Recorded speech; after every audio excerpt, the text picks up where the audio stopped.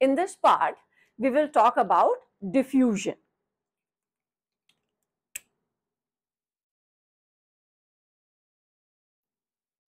Let us first define it, and then we will see how exactly this process takes place.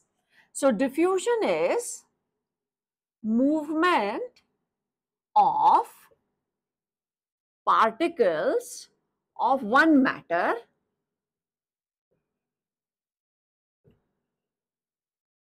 between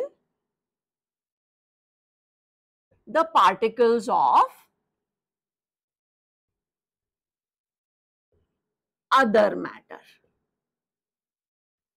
Or in very simple language, we can just call or define this diffusion as intermixing of particles of two different matters. So, we can also write this as intermixing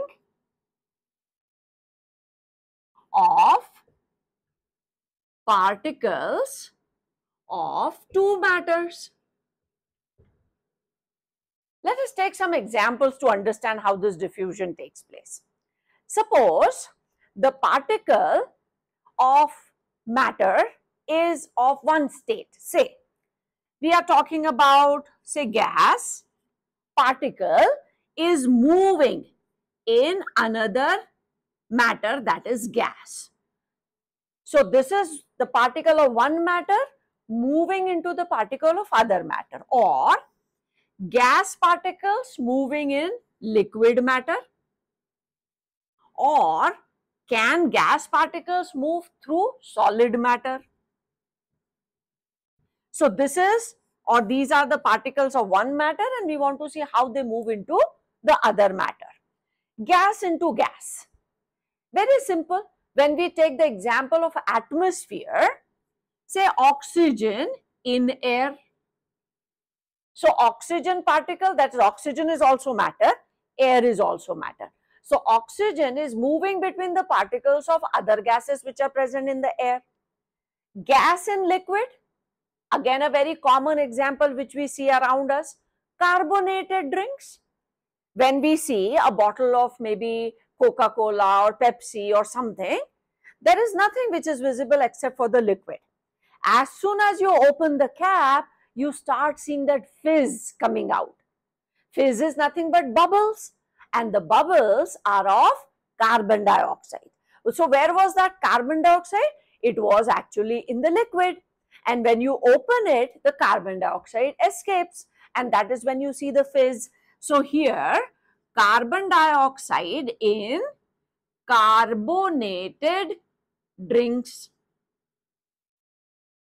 One more example where gas is in liquid, that is oxygen dissolved in water. This is one example. The other example is oxygen dissolved in water. See, we take oxygen because we are able to breathe in the air. But what about the animals like fishes who live in water? They do not breathe air. So, how do they get oxygen? They get the oxygen which is in water. So, this is gas particles, one type of matter. In water, another particles, another type of matter. Now, gas through solid looks very difficult because in solid, the particles are very close, the space is very less, the force of attraction is more, so gases cannot pass through or move through the solid. Suppose there is a sheet of, say, a metallic sheet or a plastic sheet.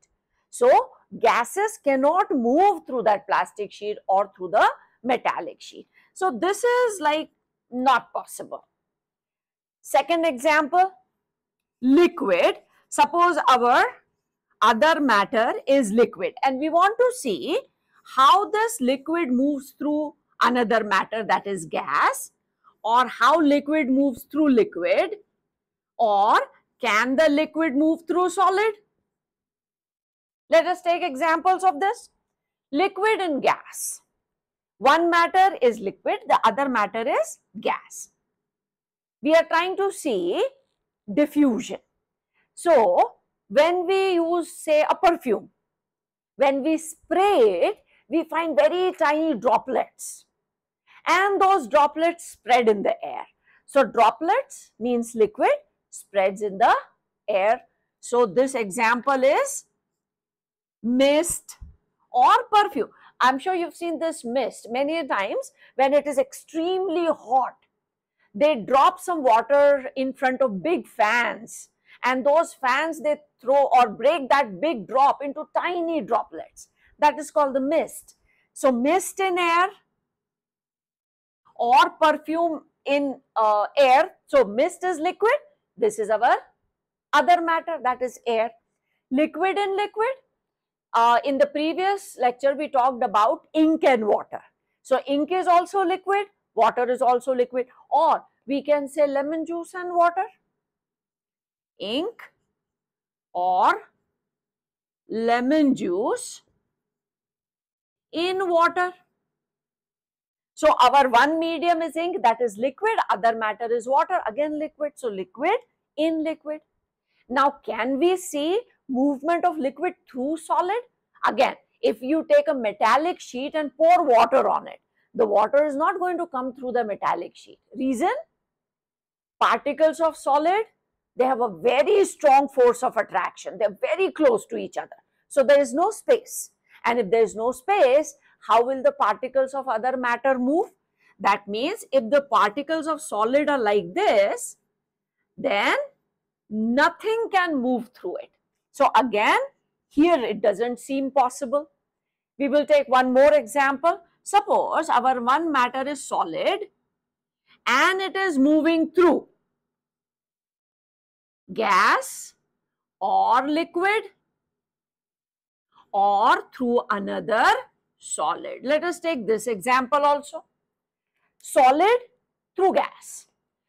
When we see smoke, the carbon particles, unburnt carbon particles which are blackish, those are solid and they are moving through air. So here the example is smoke in air or even dust particles in air.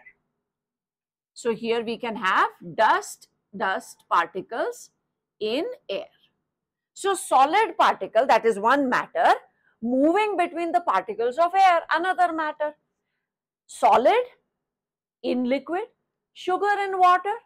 So when you add sugar, it is solid particle and it is moving between the liquid particles. So sugar, or we can take salt also, in water. Now solid and solid, it is very difficult, but a very less type of movement can be seen. I'll give you an example. What happens during our Diwali break? Nowadays, in most of the schools, we have this kind of whiteboard. But we used to have those traditional blackboards or the green boards where we used to write with the chalk. So, if you're using that board and if you've seen that board being used, what happens the day before our Diwali break? Everyone is excited for the break, and the artists in our class, they write down Happy Diwali and they draw flowers and multiple things. So after the school gets over, we go home and the school staff also goes home. So for a month almost, or for 15 days or 8 days, whatever your break was, nobody was there in the school. Now when you come back after the break, the staff also comes back on the same day. So now what they do is they try to clean the board. They clean it, but you still see that faintly written Happy Diwali. You still see that faintly drawn flowers and all those things which we make on the board. That means the chalk particles, they went little inside that chalkboard, but that is like very, very, very less. So here we can take example of chalk in chalkboard.